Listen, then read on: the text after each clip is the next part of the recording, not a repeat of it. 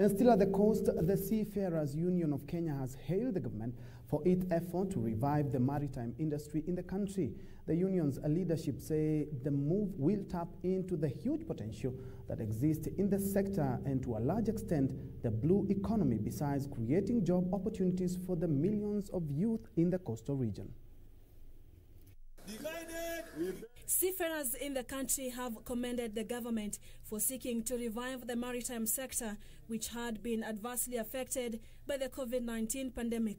Speaking in Mombasa, the leadership of the union, led by General Secretary Steve Owaki, says the agreement between the government and the Mediterranean Shipping Company has seen over 500 Kenyan youth land employment aboard MSC cruise ships. Ile kitengo cha serikali kinachohusika na ubaharia kimekuwa na mchango mkubwa sana kwa upande wetu kama mabaharia.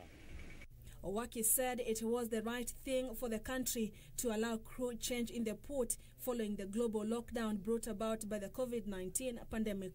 Mabaharia wetu wa Kenya, kilio chetu kikubwa kimekuwa ni kazi. Si ni kweli mabaharia? Imekuwa ni kazi. Na sasa wakati tunataka kupata huo msaada wa kazi, alafu mtu anaanza kuleta siasa, inakuwa ni jambo lisiloweza kukubalika.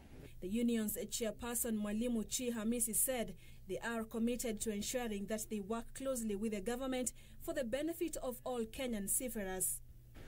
Kwa hivyo kuna mabaharia wakuwa wao wanakashifu mambo mengi, lakini ni urongo mtupu.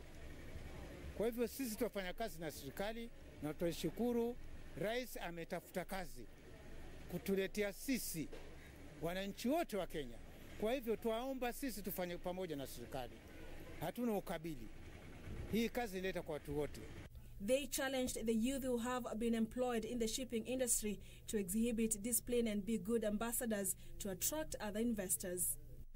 Mabaharia wengi wamkwama, wamkwenda wao kivyao, lakini chama kinashirikiana na ATF na serikali na watu wale wakarudi.